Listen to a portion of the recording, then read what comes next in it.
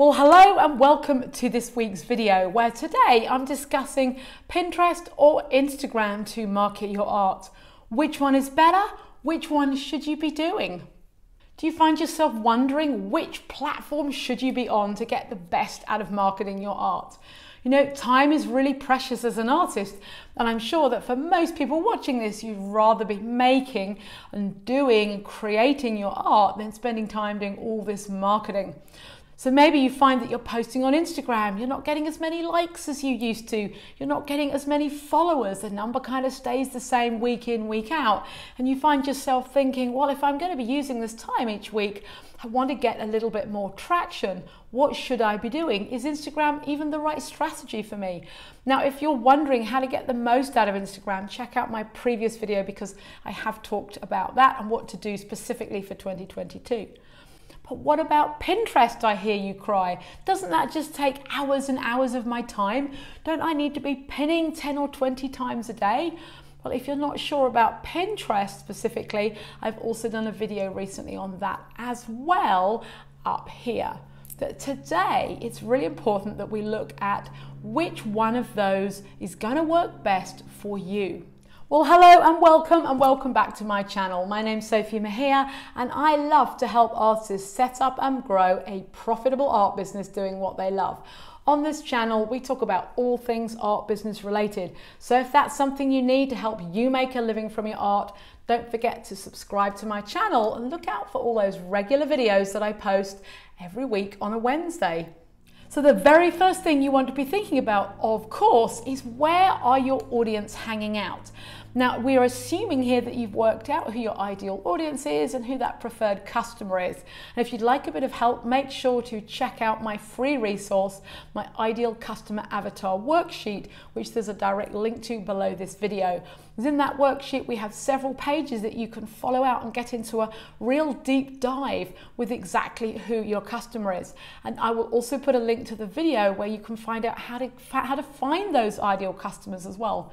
So the first thing you always have to do is think about, well, where are they already hanging out? Are they already on Instagram or are they already on Pinterest? Now, you'll likely have the answer to that once you've completed that worksheet and you've done a deeper dive into who they are. So once you've got that piece of information, then you really have to balance it out with, well, where are you prepared to show up on a regular basis? We know that marketing and social media particularly loves consistency, right? So there's no point you saying, oh my goodness me, I think my audience is on Instagram, but I absolutely hate being there, because the chances are they're not just going to be on one platform, they'll be in a few other places as well. So you have to weigh up, you have to find that balance between where's the audience and where are you prepared to put in your time, energy and effort. Now, what if you discover by the end of today's video that your audience are actually on Pinterest and perhaps you're not really sure how that works? So would you be prepared to move your strategy over Pinterest? I imagine you probably would if you knew that's where your audience were hanging out.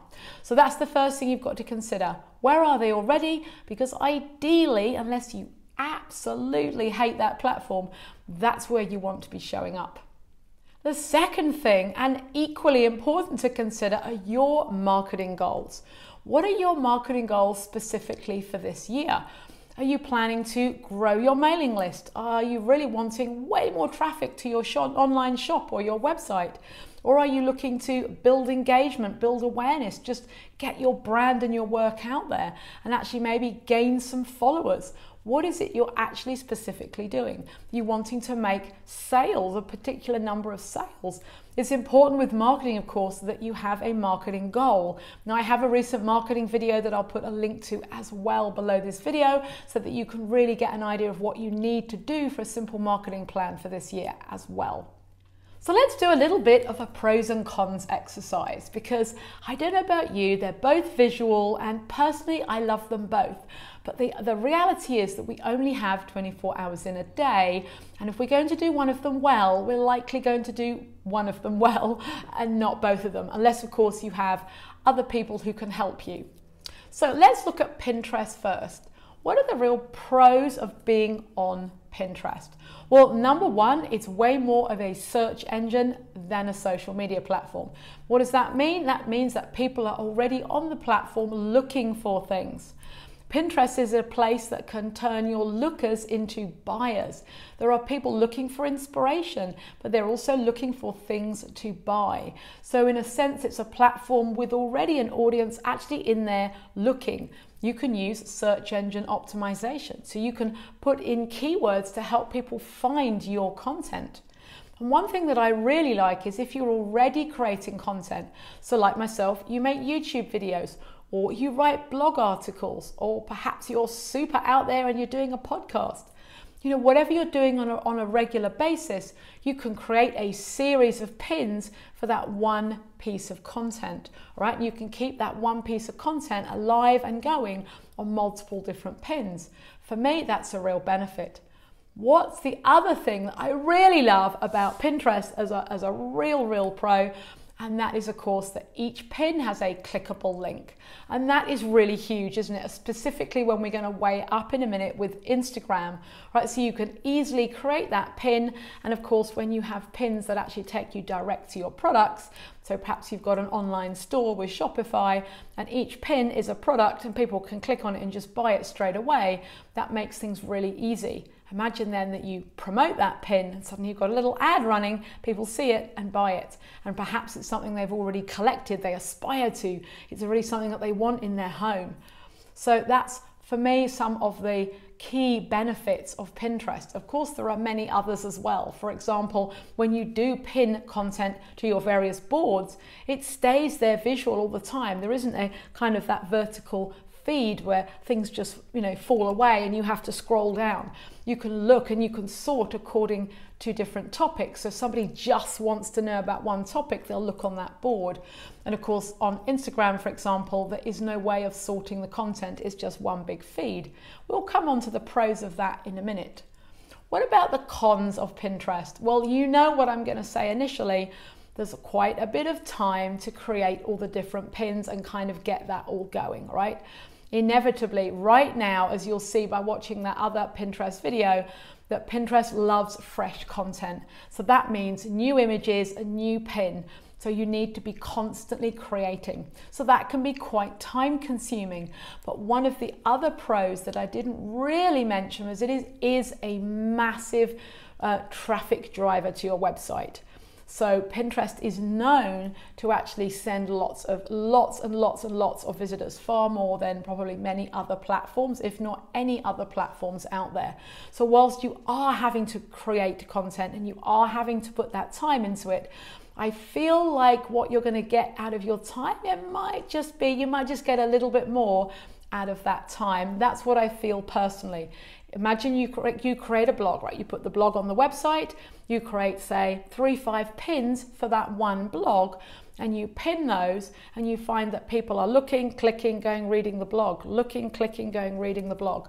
I think it's quite active. It feels quite like an active platform.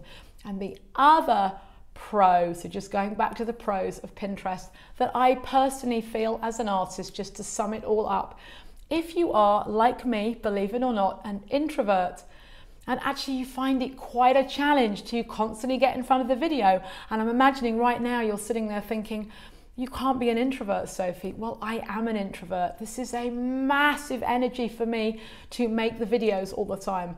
And when we look at Instagram in a minute, we'll see that a large strategy behind getting your Instagram growing this year is likely going to involve you being in front of the camera. So I find that this is a really good strategy for somebody who really likes to do the back end stuff. You're going to create some pins, the pin to the content that you've made already, and you can schedule them. So there's a phenomenal app, the Tailwind app. Again, there's a link below the video for you can go and have a free trial and try out Tailwind. It's a phenomenal scheduler. So when you use a tool like Tailwind to actually schedule your pins, it will give you all sorts of other analytical information. Best time to post, like best board to put it all on. Lots and lots and lots of information, which is going to save you time. So when you use a tool like that, it can seem a little bit easier. All right, let's talk a little bit about Instagram. So Instagram, as we know, one of the benefits is you've got a beautiful looking feed. So as a creative and you're posting your work, people can scroll down and they can very quickly and easily get a feel for your type of work, especially as a 2 or 3D artist. Whereas when you land on Pinterest, you can see the boards, but you have to click in a bit further to have a look around, and you might have pinned other people's things to those boards. Whereas Instagram, the feed, it's all your work. People can look down, they can see the pins, they can see what's going on, and they probably fairly instantly and quickly get an idea of what and who you are like as an artist. So that's one of the definite benefits. That's one of the pros.